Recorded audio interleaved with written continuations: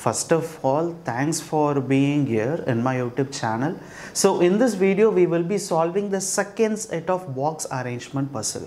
So friends, don't forget to watch my previous video, that is lesson number 1 introduction. So where I have told you, you need to study this box arrangement and what are all the different category of box arrangement questions are there.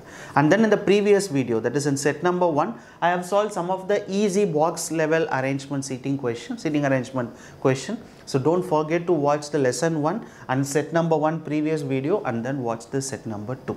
So if you don't have time, so don't forget to get my offline pen drive to watch all my earlier videos what I have posted on my YouTube video, that is YouTube channel, and offline. Got it? So now let me move on to set number 2. That is box arrangement puzzle. So if you are going to solve a box arrangement puzzle, in the previous video itself I have told you this, do not hesitate to draw the possible diagram. Yet if you are getting 2 possible, if you are getting even 4 possible, draw the possible diagram, you will get the answer easily. Understood? So now 9 boxes named as P2X are placed one above the other but not necessarily in the same order. So totally how many boxes are there? 9 boxes. So 1, 2, 3, 4, 5, 6, 7, 8 and 9, right? Usually I will identify by all the boxes by some numbers because it will be easy for me, right? So instead of writing as bottommost box and topmost box, we can identify by the numbers. So totally there are 9 boxes starting from the bottommost box as 1 and the topmost box as 9. Got it? So now first point, only 5 boxes are placed between P and R. So between P and R, there is a gap of 5 boxes, right? So P and R, 5 boxes. R, it can be R and P. Understood or not, right? So between P and R, there is a gap of 5 boxes. Either P can be at the top, R can be at the bottom, or else R can be at the top, P can be at the bottom. But the meaning here is between P and R, there should be gap of 5 boxes, right? So I think we can draw the possible, let me read the 2 to 3 lines, right? And then we can check whether we have to go with the possibles or not. So next point, T is placed immediately above R. So above R immediately is T. Only 3 boxes are placed between T and S. As many boxes are placed between P and S as between Q. U is placed below Q but not at the bottom. More than 4 boxes are placed between T and U. See, none of the point is a direct statement. Everything is an indirect statement. You can see between this and this box and this box, there are more 2 to 4 boxes are there. And above this has been given, and none of the points were the direct statement. So we can better go with the possible diagram by keeping this point, right? So between P and R, there should be gap of 5 boxes, right? In the first diagram, what I am going to decide is I am going to fix P here. 1, 2, 3, 4, 5. This will be R. Between P and R, there is a gap of 5 boxes. So similarly, I can fix P here. 1, 2, 3, 4, 5. I can fix R. So similarly, here I can fix,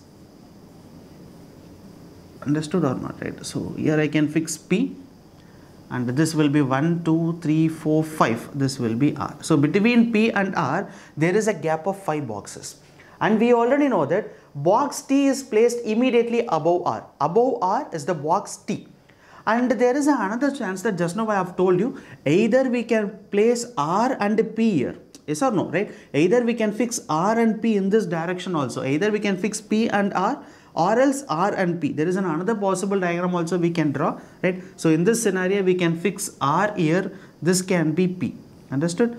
So similarly, this can be R and this can be P. Many possibles. But don't worry about that, right?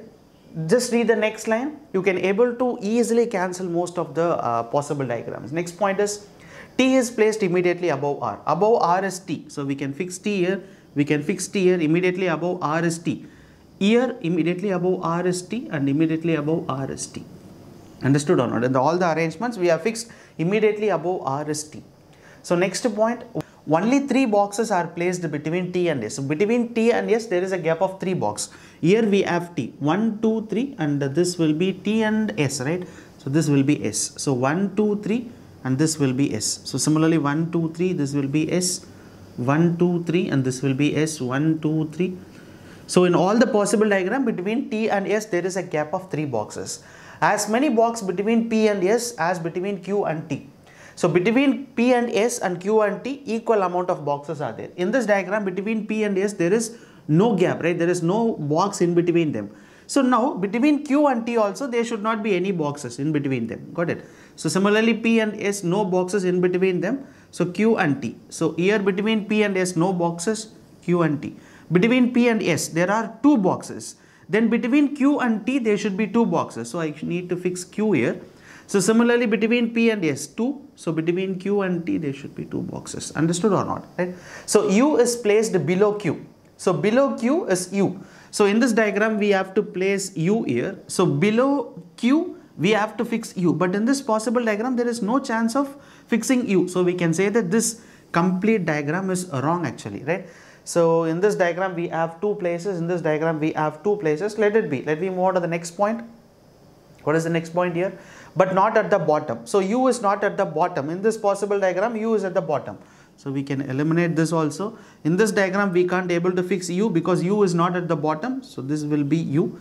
So in this diagram we have two chances. Let it be, right? So next point. More than 4 boxes are placed between T and U. So between T and U it should be more than 4 boxes, right? So 1, 2, 3 and 4. So this will not be U. Why? Because more than 4 boxes. So it should be 5 or 6. So 1, 2, 3, 4, 5. So this must be U. Then in this diagram, so 1, 2, 3, 4, 5 and this must be, in both the diagrams you can able to see. So between T and U we have boxes of more than 4. When we come to this diagram, we already know that between T and Q there should be more than 4 boxes. But here in the diagram you can able to see there is only one box. So completely eliminate this. So finally you can see out of this much of possible diagram, we have eliminated this, we have eliminated this, we have eliminated this. Only 2 diagrams we finally have. So next point. So one box is placed between U and V. So between U and V there is a gap of only one box. So here I can fix V, only one box, but here we can't able to fix V. So this possible diagram is also wrong. So finally this one is the correct. Still we have 2 more points. So box X is placed above box W. So above box W, box S. That's it. So finally answer will be T, R, X, Q, S, W, U, P and V. This will be the answer for this box arrangement question. See how easy it is if you go with the possible diagram. Try to solve the same question without drawing a possible diagram. So just do it, right? So draw the, just try to fix the arrangement, try to solve the arrangement without drawing a possible diagram. If you are a beginner or a medium level student, you will definitely struggle to solve this question. And this question was asked in IBBS PO 2018 prelims exam, right? So that's it. If you need to solve a question, do not hesitate to draw the possible diagrams, right? For the box arrangement alone I am saying, if you are taking like seating arrangement, circular arrangement or else a square arrangement, you don't want to draw that much of possible diagram. It is time waste there. But when you comes to the box arrangement or floor based puzzle, you have to draw the possible diagram so that you can able to solve the question easily.